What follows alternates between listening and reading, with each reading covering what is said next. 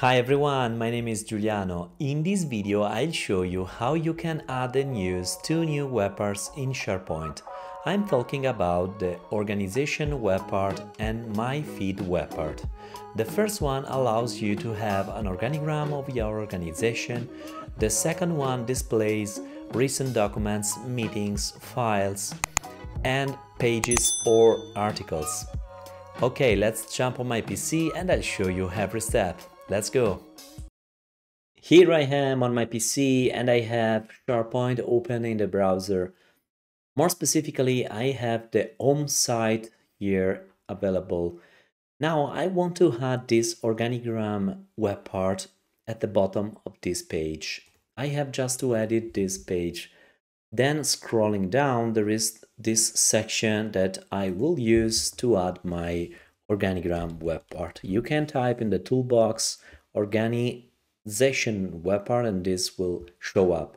Clicking on organization chart, now we have the web part added.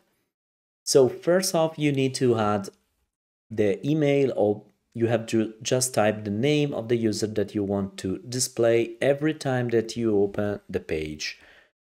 I want to display the user Ligu. And now the organigram loads every members related with Ligu. For example, there are 4 people that are reporting to Ligu. So editing this web part, we can see that you can decide to have a specific number of reporting levels up. So I can click on 1, for example, and now we have a new user on top of Ligu because Patty Fernandez is the manager of Ligu. So you can even increase this number 2, 3, 4. It depends, of course, from the size of the company. This is a small company. We don't have other levels. But now what you can do is clicking on republish. Now the web part is available here. But the cool thing that you can do here is navigate through every user. So that means, for example, that I can check Ready Hershey if are other teammates or other people that are reporting to her. So there are no other people, so let me go again on Ligu, and I can even go on top on Patty Fernandez. I am displaying now the president of the company, and I am seeing that there are 3 people that are reporting to Patty Fernandez. So this is very nice as web part because there is this great feature that allows to navigate every user and display every manager. Maybe you are wondering now how you can add a manager to a user. Well, there are 2 ways. The first one is opening the Microsoft 365 Admin Center. This is the URL, and then click on Exchange. This will open the Exchange Admin Center. Microsoft is changing the UI, is creating a new UI of this Admin Center.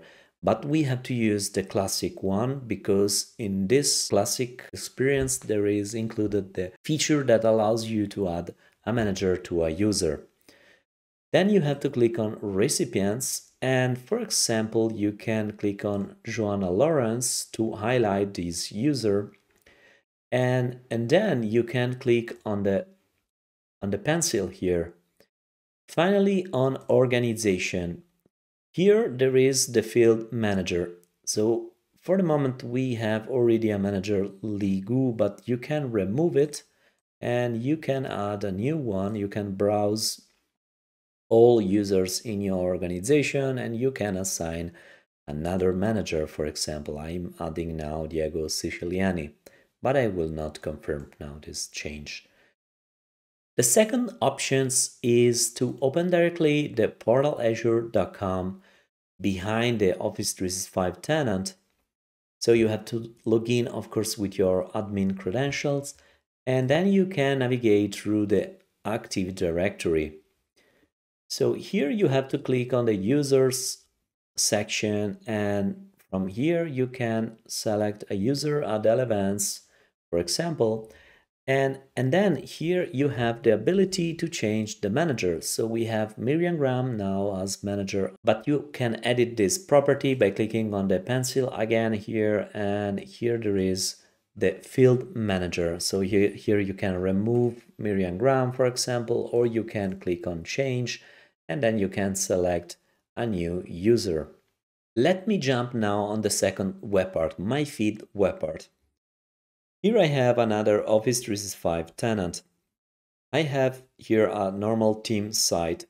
Let me edit this homepage because here I want to add my feed web part. You can just type in the search box of the toolbox feed, and my feed web part will show up. Clicking on it, you will have a bunch of information already available here, but you can edit this web part by clicking again on the pencil, and then there is several options here. The first one is maximum number of items that you want to display.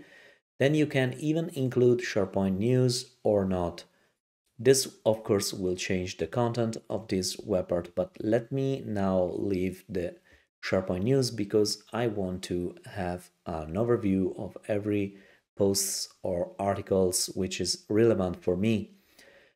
Then there is a useful link here, learn more, to get more information about these web parts. So for example, here you can display the upcoming meetings, files.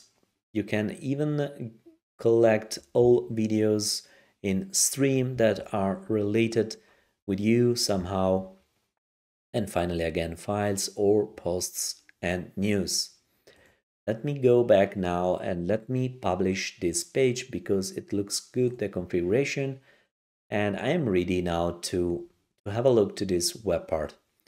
So I can click on See All to have an overview, full overview of this My Feed web part.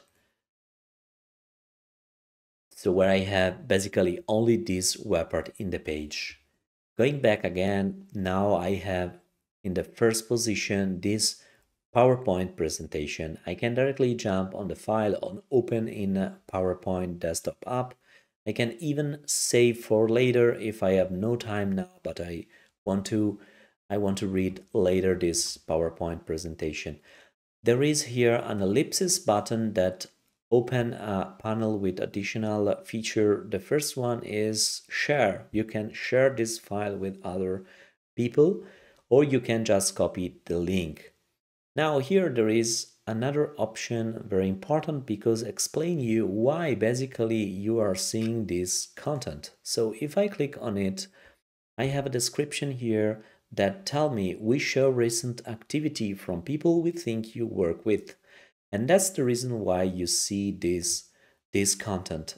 I am in fact logged as Wonder Woman in this case, but I'm seeing this web part content provided by Giuliano de Luca. The reason why is because Wonder Woman and Giuliano de Luca are teammates. So they work every day together with files, meeting, and so on. And that's the reason why I'm seeing now article posted by Giuliano de Luca or file shared with Wonder Woman. Now I can do the same. I can, for example, save for later a news for the same reason of the presentation. Maybe I have no time. But this is a very powerful web part that brings you every content in Office 365 related with you. Okay, that was a quick tutorial how you can add and use two new web parts added recently by Microsoft in SharePoint, the organization web part and my feed web part. If you enjoyed the video, please give a thumbs up and subscribe to my channel to stay tuned with my next videos. If you want to see me cover any other topics in the future, put a comment down below. I read them all, and this is also how I build my to-do list for my next videos.